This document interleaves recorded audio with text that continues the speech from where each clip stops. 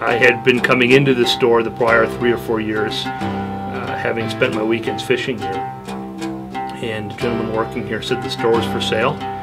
As over the next couple of months, the conversation progressed, and the owner was ready to retire from the fly fishing business. We actually completed a transaction in an old-fashioned way on goodwill and a handshake.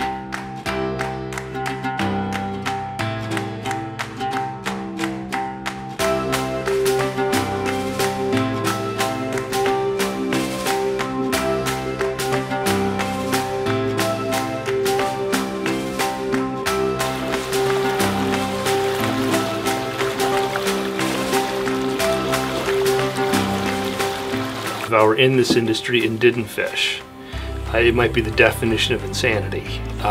Most of us who choose to be in this business are in it because we have a personal attachment to the sport. There are much easier ways to make a living in today's society, so all of us are doing this not only because we wanted to work within the industry, but because we all have a distinct passion for the sport.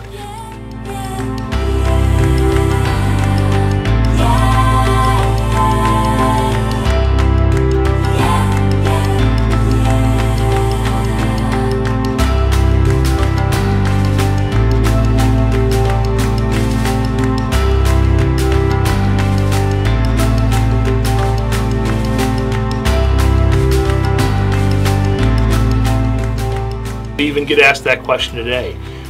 How do you find rising fish in the Catskills? And some nights they're there, and some nights you got to look for them, but ultimately there's no substitute for time. And spending enough time in the water, you will see what you want to see. It's just a function of you investing the amount of time necessary to find it, because fish are unpredictable, weather conditions and water conditions are unpredictable, and you can increase your chances by following the weather, by looking at water conditions and by the time of year. But ultimately, we've had some days in September that have been as good as any day we have in the spring. And it's just the people who chose to engage it, hit it right, and things worked out. And at a time of year when they might have been 1 or 2, 3 people on the river, they got some of the best fishing of the year. So there's no substitute for time.